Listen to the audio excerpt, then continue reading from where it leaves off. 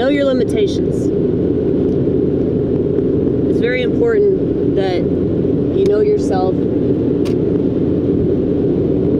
And sometimes the most important thing that you can know is what you're not capable of and what you suck at. And if you're willing to accept that, then you're able to figure out the things that you could be good at, you know?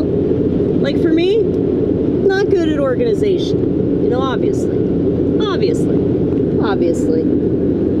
okay? Obviously, not good at organization.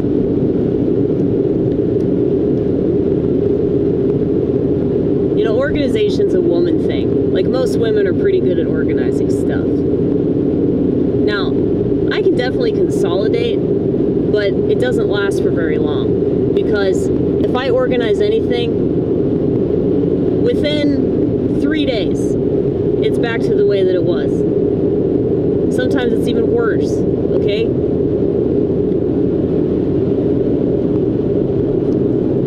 And I think it's especially hard, you know, because you live in a society that demands that you do it their way. And I was thinking about being super late for church this morning. I was trying to go to the earlier service. And I set my alarm for the earlier service, and I actually woke up about 10 minutes prior to my alarm going off, and I still didn't fucking go. So obviously,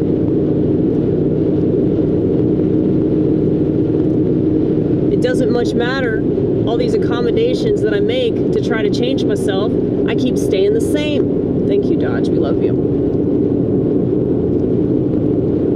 And that's why I put up that Bible verse from Romans chapter 7, was it verse 15? Where Paul is saying that he can't do the things that he wishes to do. He does the exact opposite.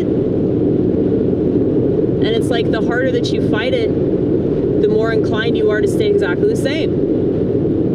And then it's even more frustrating because, you know, you tried to do all these things and they didn't work. And so you just feel like even more and more of a failure. And of course, you know,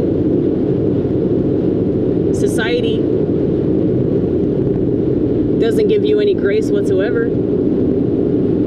It just hurls insults at you for being late. Now, luckily, like, people in my church don't do this.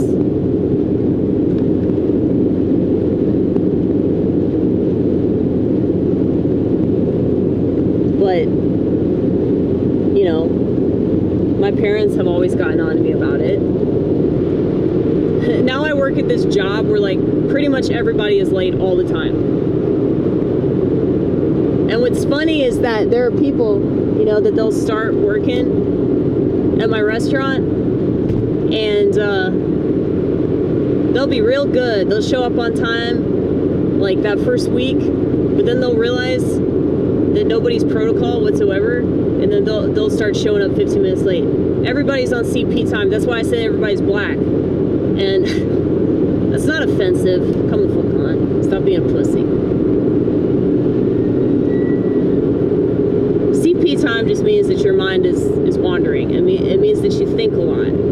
Okay, if you're not on time, it's because, like, your mind is in a lot of different places. And so the kinds of people that are on time, you know, these non-divergent, boring-ass plebeian sheep that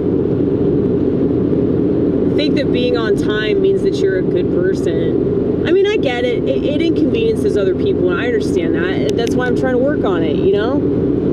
But it's just really, really hard because that's not how my brain is. My brain is all over the damn place. And so if my brain is all over the damn place, like, why the fuck would I show up on time? Why would I be a punctual person? But that's the thing, you have to know your limitations, you have to know yourself, you have to understand yourself. That's the only way that you can work on yourself. And so, like, I know that I'm flawed. I know that I'm screwed up. I know that, you know, there's shit that I still need to work on. And I think that I've worked on a lot. I've been to therapy. I've read self-help books. I've gone to AA meetings, okay? I've quit a lot of things that were bad for me, and I stayed away from them successfully. But you know, I'm willing to admit a lot of things that are wrong with me. And because of that, there are a lot more things that are right with me.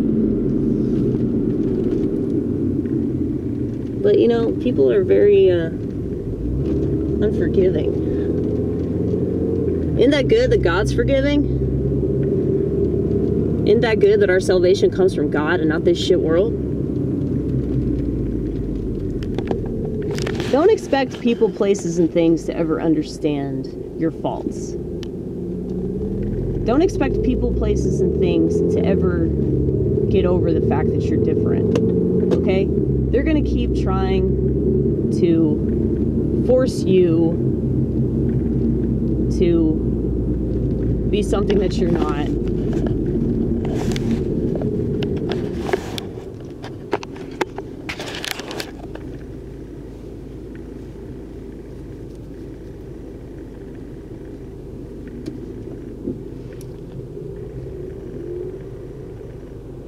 I'm not really festive at all, but we're having this holiday party today. I'm sorry, a Christmas party.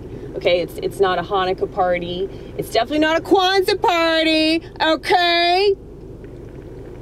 Even though most of the people are black, but they don't celebrate Kwanzaa either because they're not dumb. But I don't care if you celebrate Kwanzaa. Celebrate whatever the fuck you want, honey. I don't care. But I'm pretty sure that Kwanzaa's a load of bullshit, but whatever.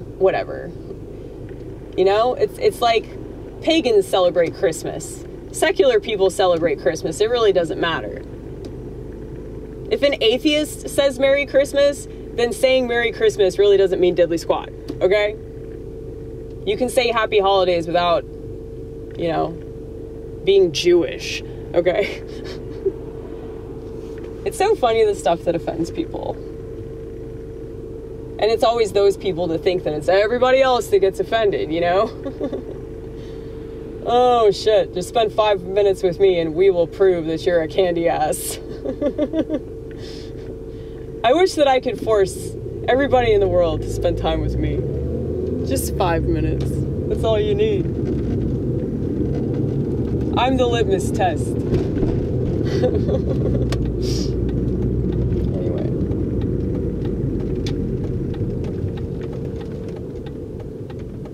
Yeah, so we're doing this Secret Santa.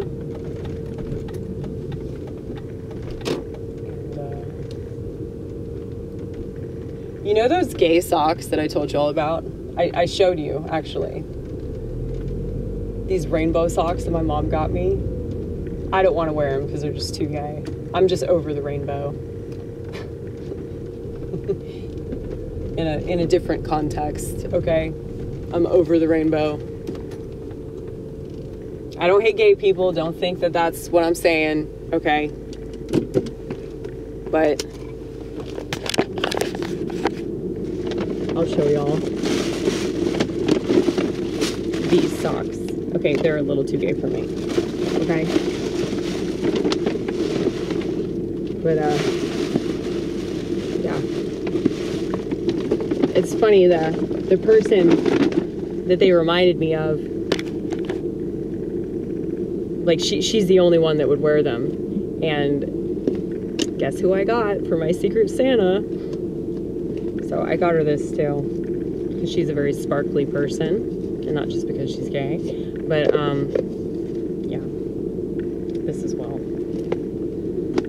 The thing is, she's a really good person. In spite of her liberal views, I think that she's a really good person. And I'm really excited to see her reaction. But yeah.